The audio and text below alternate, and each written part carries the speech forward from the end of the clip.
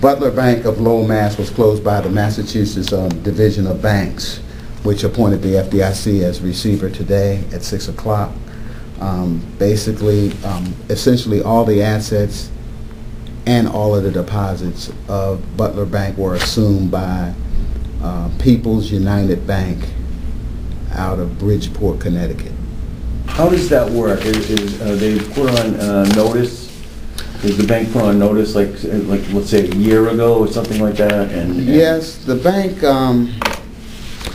had some problems. They were placed under a cease and desist order sometime during an examination that occurred sometime probably last year to raise additional capital due to deteriorating financial condition.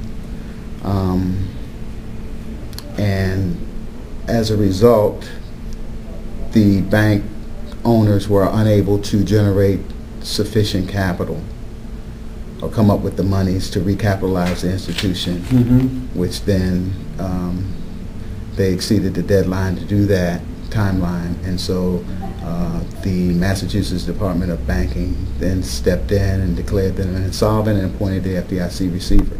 Keep in mind now, however, that that all deposits have transferred to the assuming institution, that no depositor will lose one single penny of insured funds, and it will be a business as usual beginning tomorrow at Saturday at normal banking business hours.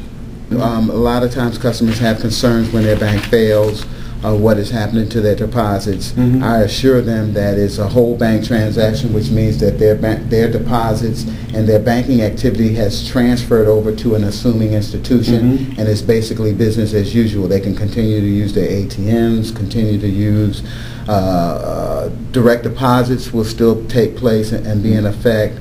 They can still cash their checks, write checks. They will basically be all their services. All the services are status quo.